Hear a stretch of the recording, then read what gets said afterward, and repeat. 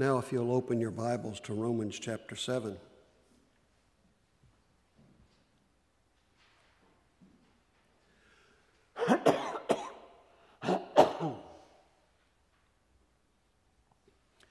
Romans chapter 7.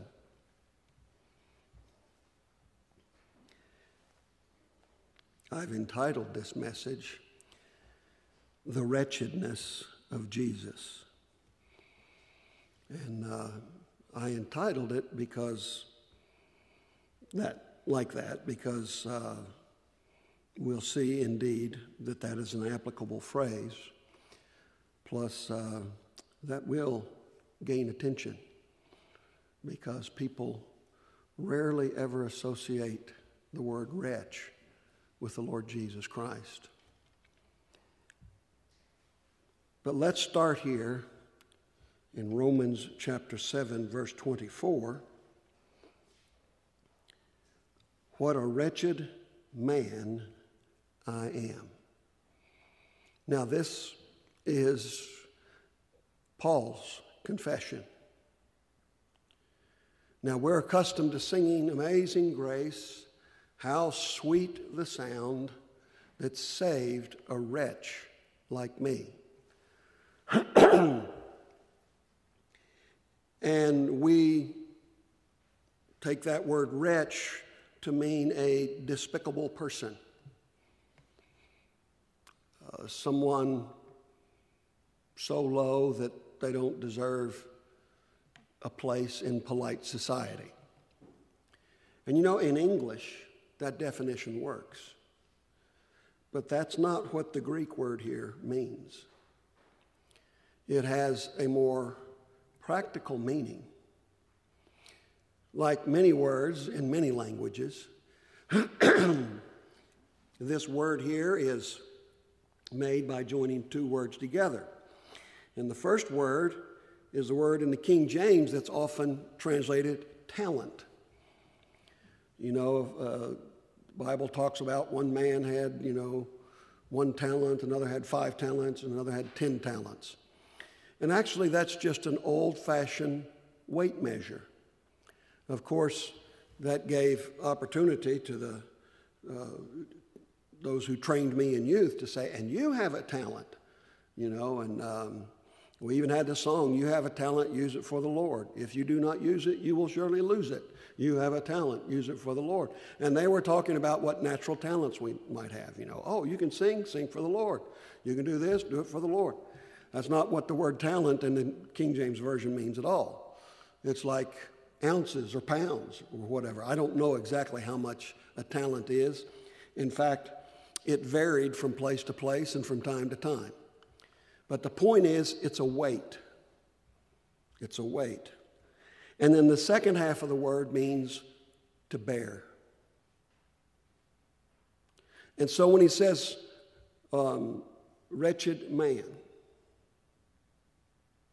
he's saying, I'm bearing a weight, or it became basically to mean enduring affliction. One who endures an affliction is what is meant here when it says, O wretched man that I am. When Paul says, I'm a wretched man, he's not pointing specifically to the sinfulness of his flesh. That's part of it, but that's not all of it. There are plenty of people in this world who are horribly sinful, and yet they are not wretched in the sense of this word because they don't find their sin to be a burden. They don't have a conflict within themselves. This is what I want to do, and that's what I do. Paul said, what a wretched man I am, because he was living under the burden and under the affliction of desiring to do what is good, but being unable to perform it. When I was young, in fact, I started playing, in the 6th grade, I started playing trumpet. And got fairly good at it for an amateur. And I played it all the way up into my 40s. And I could leave it sit for a year and pick it up, and in just a little bit, be right back where I was. But I let several years go by. And now I pick that thing up and I try to play like I used to, and it's nothing but frustration. And I just put it right back in its case and forget about it. Now, that's just an illustration. There is within me, you might say, that old high school trumpet player, lead trumpet in the stage band, this sort of thing, who could play. And he's still in there, but I just can't do it. Well, Paul says that in him, that is in his flesh, there's nothing good. Yet in his mind, he wants nothing but good. In his inner man, he wants to do what is right. He said, but I can't find a way to do it. Consequently, he says, I am a man under affliction. I am a man suffering affliction. He was wretched. Now, I went to that scripture primarily so that we would learn what the nature of being wretched is in the Bible.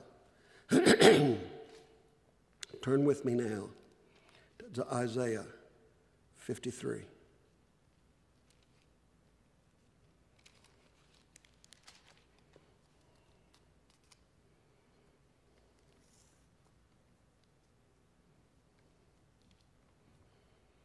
Isaiah 53.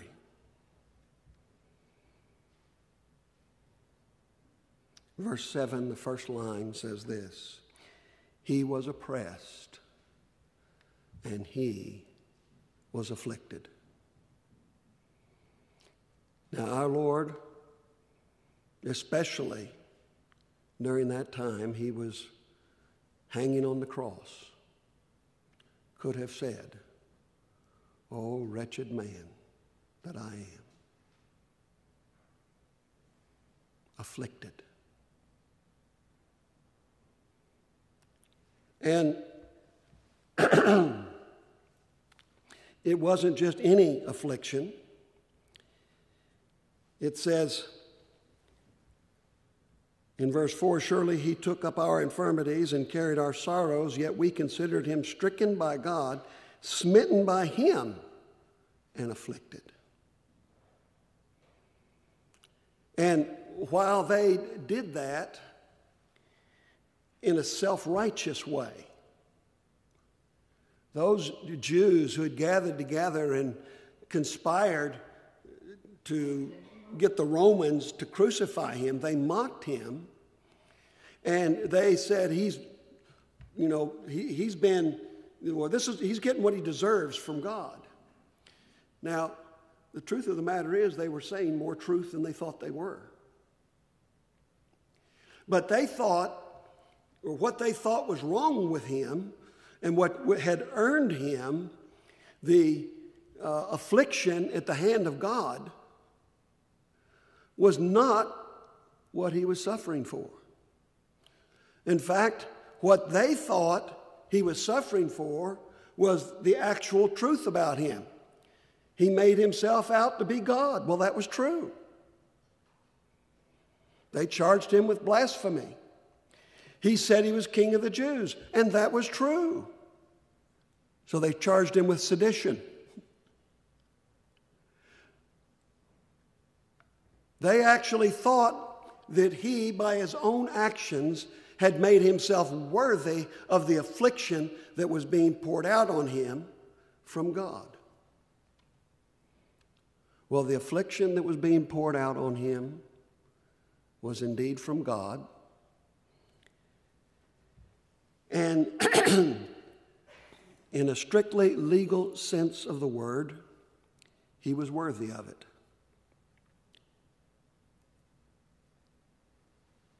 But here's the reason he was worthy of it.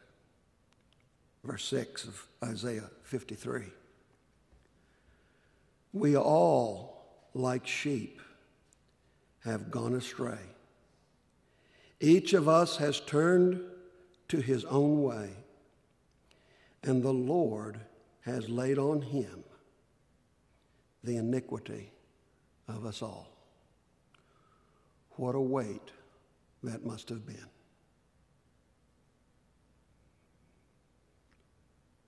To bear the weight, to be under the weight of affliction. He was wounded for our transgressions, not his own.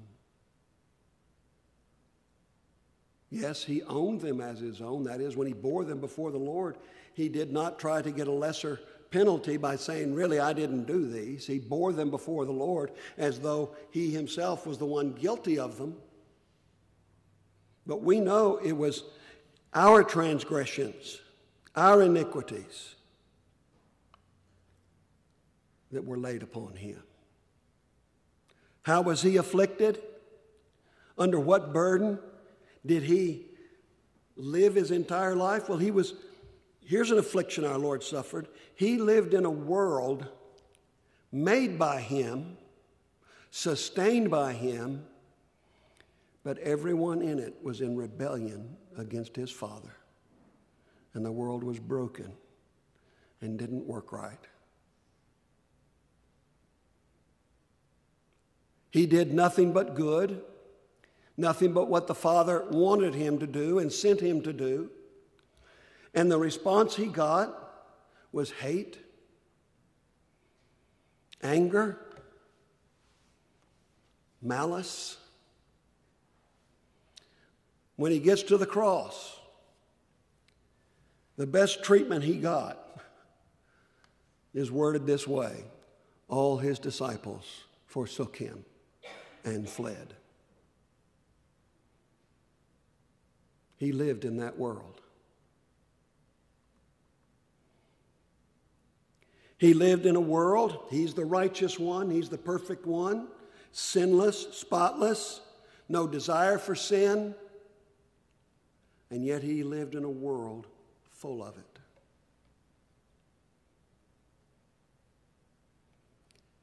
I don't know if you've ever had the opportunity to live among people whose status in life has, I don't know how to put this, though they just don't live as civilized, would be the word, as we do normally. And I mean, that's true everywhere in the world. You've got various people. You've got those that live very fine, very clean, very orderly lives, and you have people in the middle, and you've got people down here who, for whatever reason, they live in filth. And to be among them, it kind of makes us feel uncomfortable. We don't want to stay there. Imagine our Lord being here among us. I suppose it's good when we visit those like, they used to put them in insane asylums. I don't even know if there is such a thing anymore, but it used to be when people had mental problems which incapacitated them, they put them in mental asylums and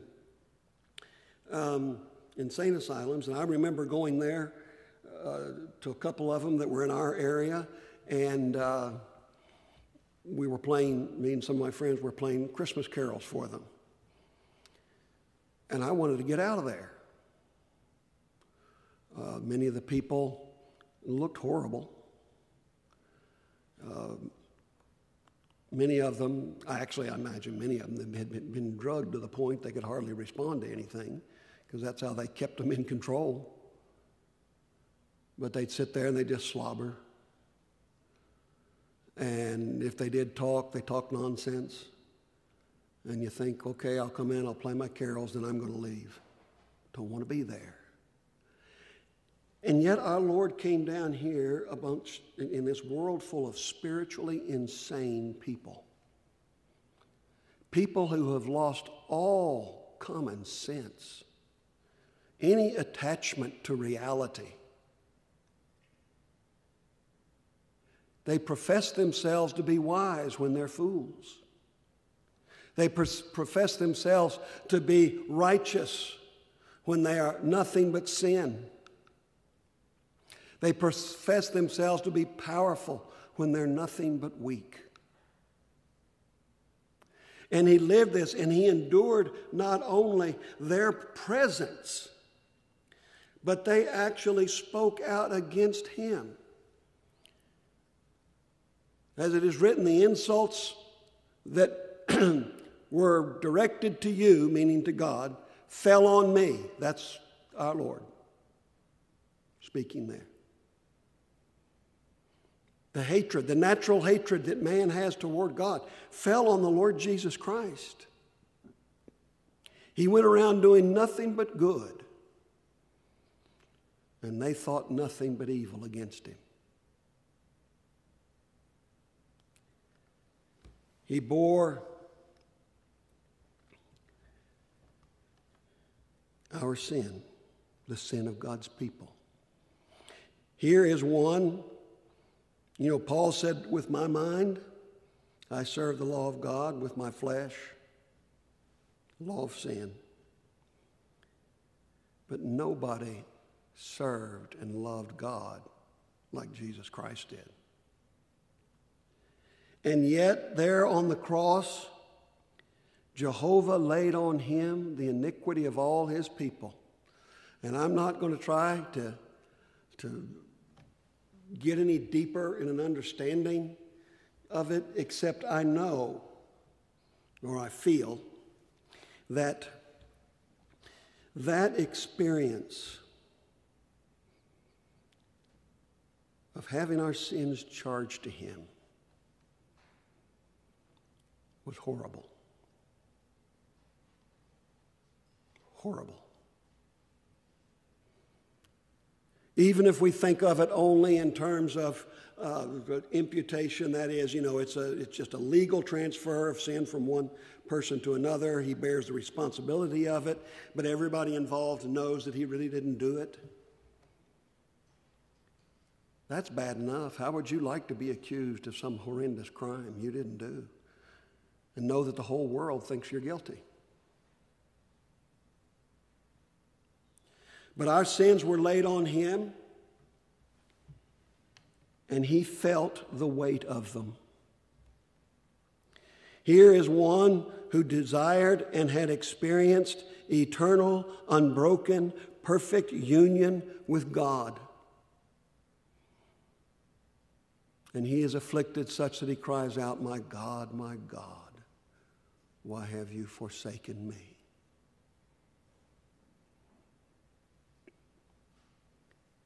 And the very one who is the source of all life died.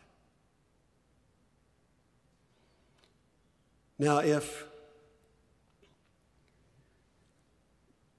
being wretched means bearing up under affliction, bearing up under a difference between what you would want and what you're actually experiencing, there has never been anybody more wretched than the Lord Jesus Christ.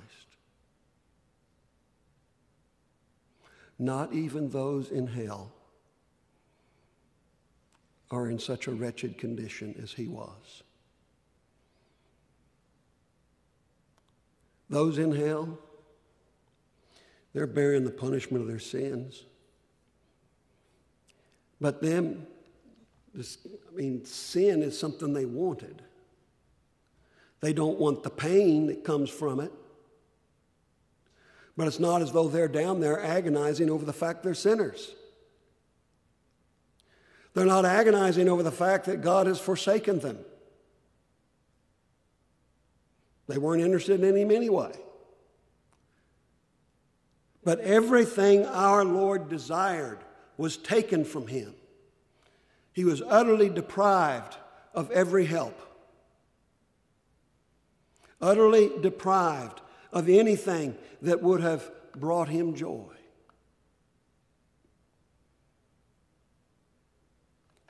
looking back now at Lamentations chapter 3.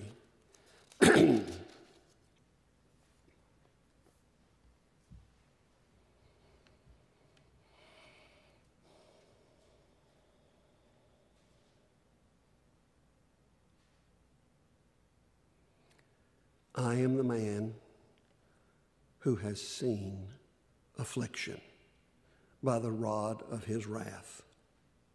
He has driven me away and made me walk in darkness rather than light. Indeed, he has turned his hand against me again and again all day long.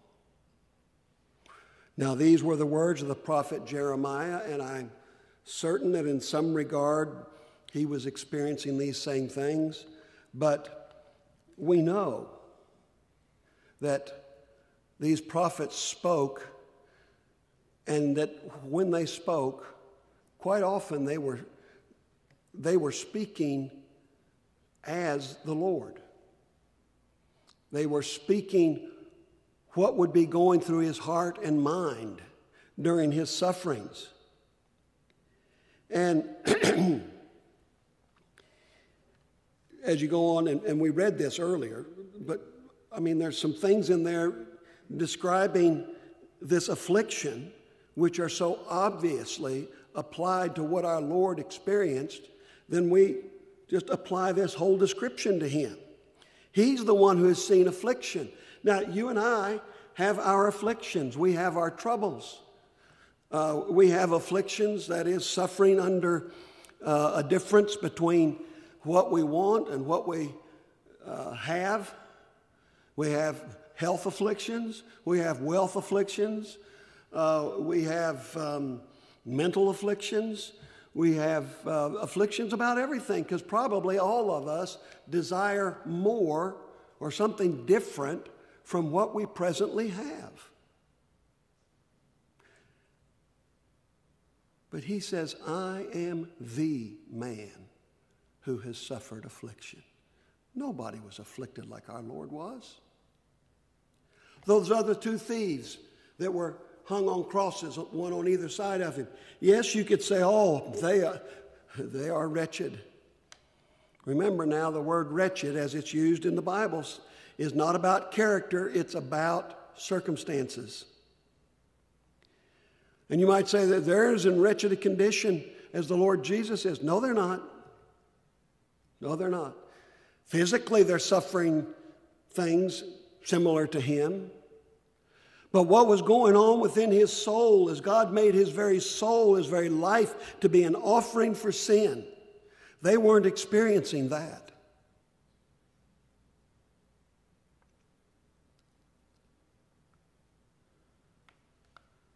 Our Lord dived deep into wretchedness and dived so far he hit bottom. None was more wretched than him.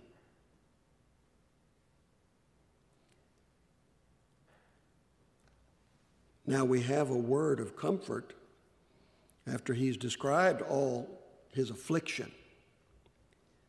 He does say in verse 22 of Lamentations 3, because of the Lord's great love, we are not consumed, for his compassions never fail. They are new every morning.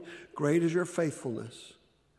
I say to myself, the Lord is my portion, therefore I will wait for him. And that's what the Lord Jesus did. He knew what was going on. He knew why it was going on. Even as he said, my God, why have you forsaken me? He understood the theology behind it. But it was still a heart-wrenching experience. But he knew of the Lord's mercy. And the Lord was his portion. The Lord was all he wanted, and he would wait for him. And indeed,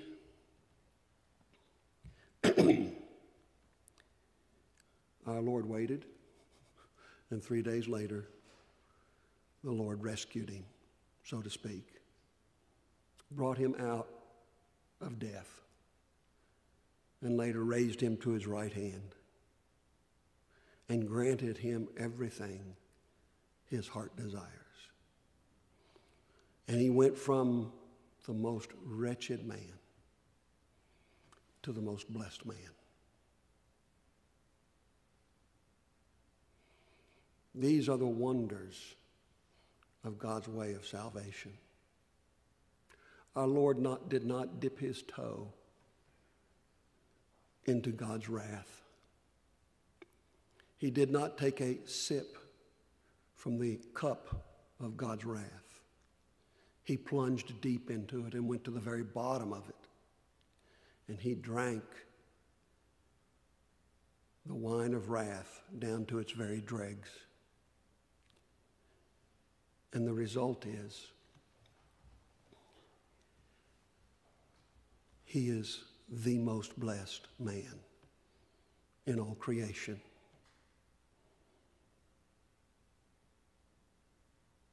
He is God and he is man. As God, infinitely blessed, and as man, likewise blessed.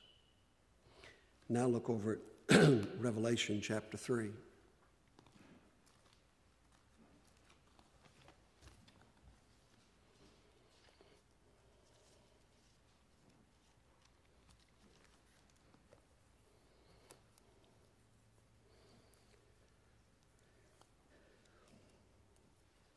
This is the Lord speaking to the church in Laodicea. Verse 17, you say, I am rich, I have acquired wealth, and do not need a thing. But you do not realize that you are wretched, pitiful, poor, blind, and naked. One of the things I've noticed in popular Christianity in America is they do everything they can to make people feel good about themselves. I remember one, it's been around for a long time, but there's a poster-like thing, but, it shows a picture of a little kid. And it says something like, I know I'm good because God don't make no junk. Missing the whole point.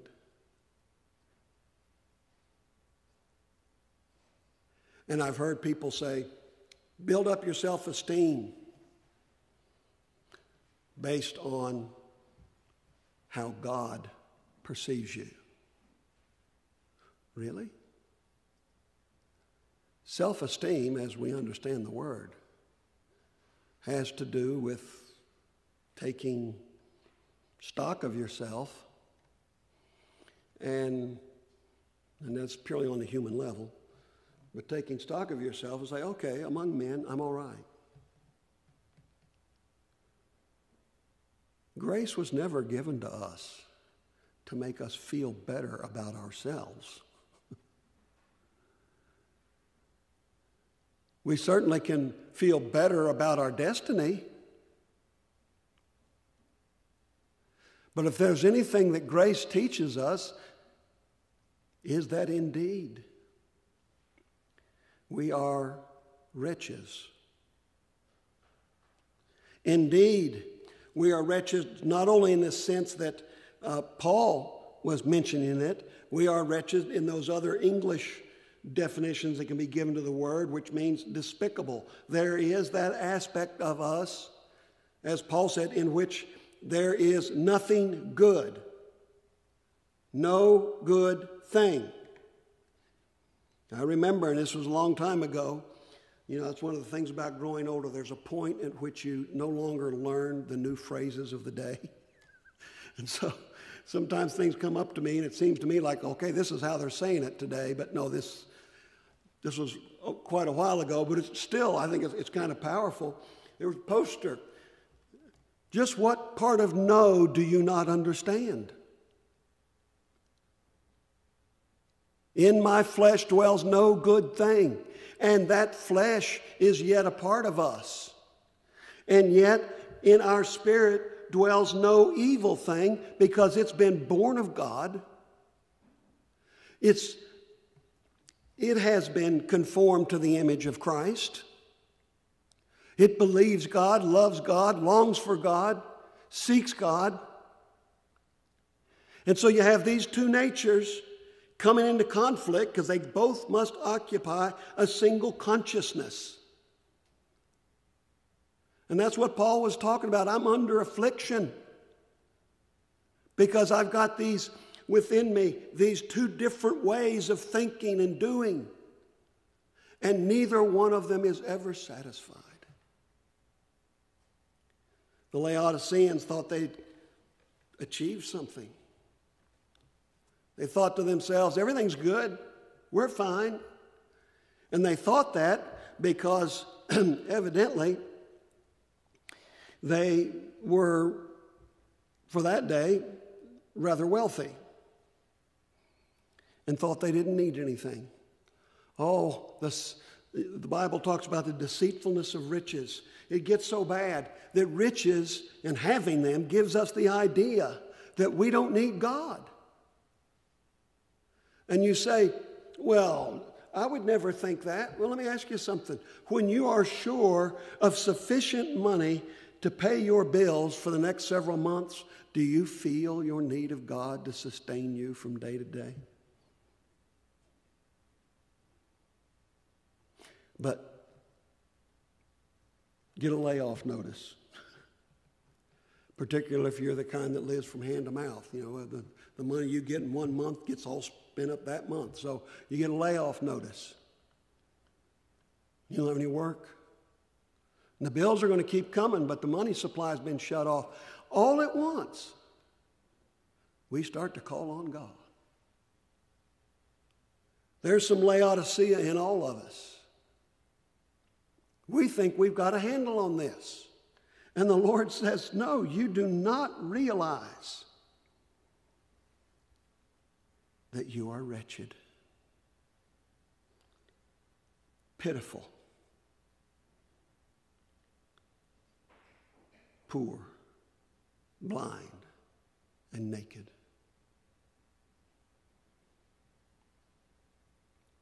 Who is wretched in this world?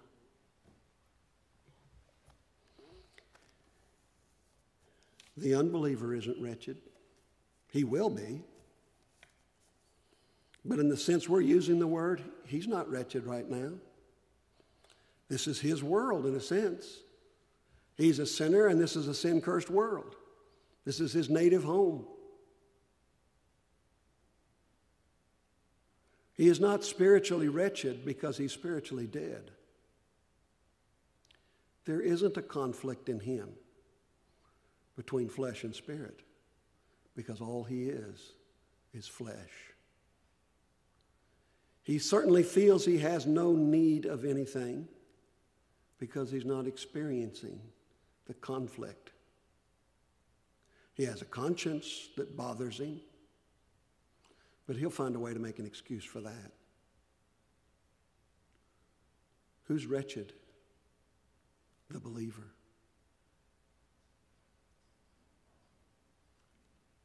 You say, I feel like such a wretch. Good.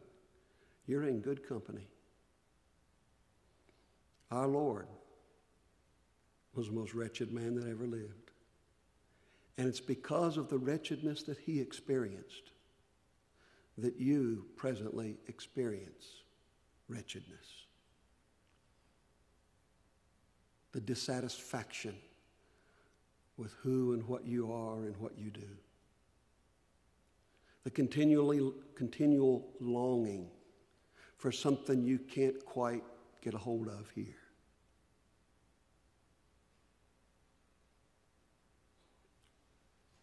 But we are convinced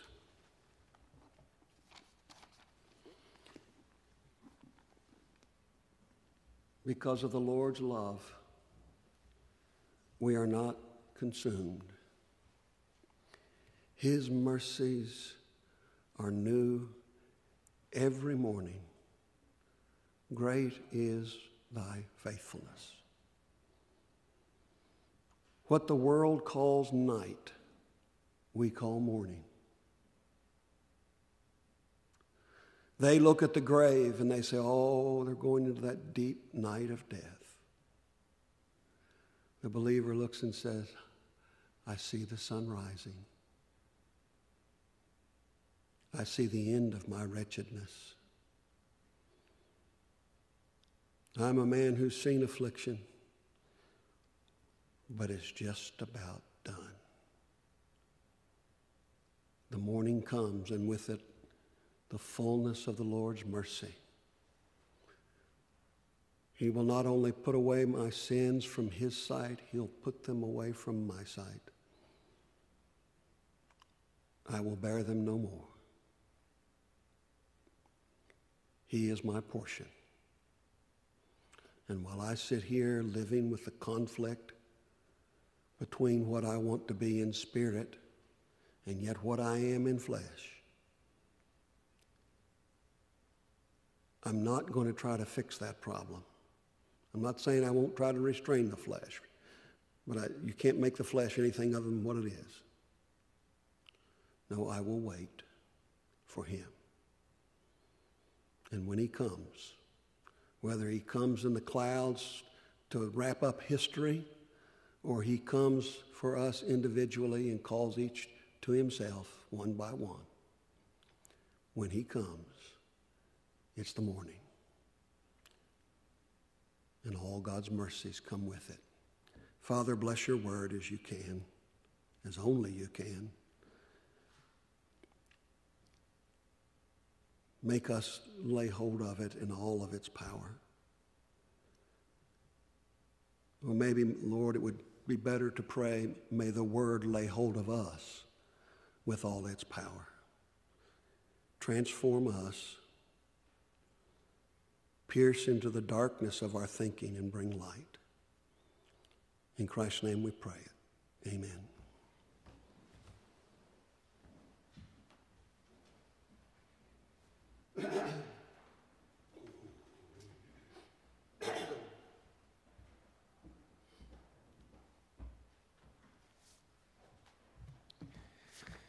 You can take out your chorus books once again and turn them to number 19.